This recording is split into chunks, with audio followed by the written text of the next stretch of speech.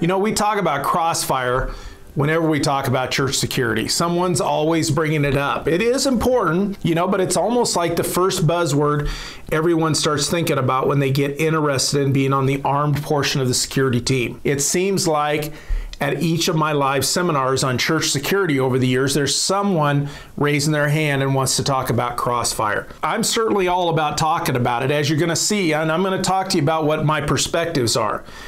And I have a video to share with you, and I'm going to play it in just a minute, and it's a quick 5 minutes, and I hope you'll watch the entire 5 minutes. It's important to see the whole thing. The video talks all about Crossfire, and it's a special training segment I created on the topic for some of our online training. But I have to say, I do not think it's as big of an issue as we make it out to be as far as the likelihood of it happening. It's important to talk about. Do we need to talk about it? Again, do we need to examine our tactics based on the possibility? Absolutely.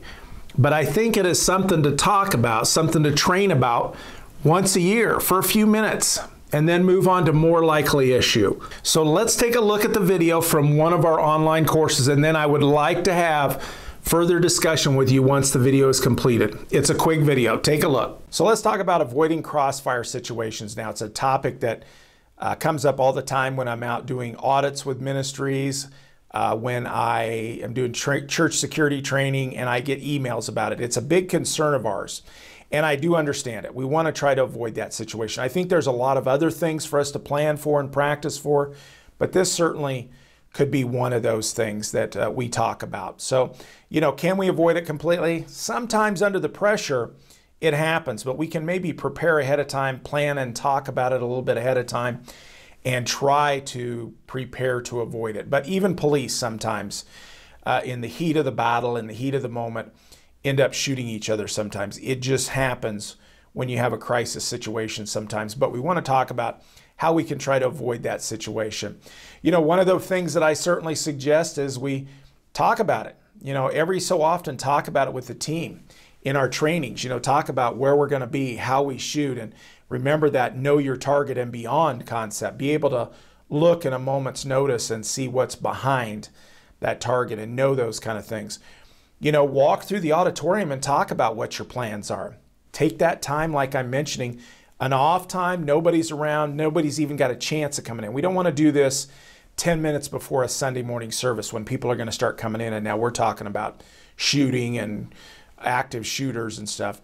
But you know, on Tuesday evening we could meet, or Tuesday afternoon, or come in extra early. Maybe we keep the doors locked while we run through this scenario, and then we open up. Put signs up whenever we got even plastic guns out, in my opinion, so that people know when they should they come in, we're doing some kind of training here. But walk through the auditorium and talk about what are those different scenarios, and then do scenario training with your plastic firearms, in my opinion. Use plastic firearms, do some training where we're walking through the auditorium talking about Crossfire, and we're talking about where people are seated and how we would engage somebody if they were right up front and stood up and began to be violent, or they come in the back door. Talk about those different scenarios so that everybody's getting an idea. If we avoid the topic, that's bad. I mean, we need to be discussing it. We don't have to have all the knowledge, but the thing is let's walk through these things. Let's talk through them, and that is gold for our mind. Doing something proactive about it and talking about it, walking through it once in a while is a great idea. This might be a once a year topic, you know, and we come in extra early and have a discussion, or come in on a special day and we actually walk through this discussion. You know, and we might even be able to do it with maps in a side room if we want to do it right before a service. But, you know, pick once a year at least to talk about this Crossfire topic if you have armed security folks. Just as a refresher, what would we do? Where should we be seated? Those kinds of things. You know, and I look at this situation here where, you know, typically if we're going to look at what are the possible scenarios, okay, let's use the real world for possible scenarios, and that is oftentimes violent folks just come in the back door and they start their violence at the back door, or what we might call the front door, in the back of your auditorium. And so oftentimes as they enter, they begin their violence. So we would talk about it. You know, in this situation, we have our two security persons. They could be ushers, whatever. I have them identified as with an S. But, you know, that's a bad situation. You know, they have the potential to be shooting at each other. So we need to be talking about that stuff, and maybe we change their placement. The real world scenario is your shooter, there's a good chance they might just come right through that door into your auditorium. So what are you going to do in that situation? Where should we place people based on that possible scenario? The other possible scenario is, you know, here at the front of the auditorium, all of a sudden somebody stands up and becomes violent. So that's another real scenario that we can look at. And where are you going to place your security? You know, here in this scenario, they're again crossed from each other. Maybe not the best scenario. So we want to talk about that. What could we do to improve that situation? You know, and here's what I begin to look at. You know, we refine our situation here, and this begins to look pretty good to me. We have, in fact, in our scenario, we have two doors. So, and then we have the back of the room and we have the front of the room where our pastor or priest is speaking from. So I kind of like this scenario. We've got security, somebody with a firearm, if we have that resource. If you only have one person with a firearm, then you don't have this issue quite as much, other than maybe concealed carry folks in the audience. But otherwise, if we're planning for it and we have a couple of armed folks on each ministry time, then here's a great scenario. Put one in the front, put one in the back. That person in the front's up, in this case, near the door in the front.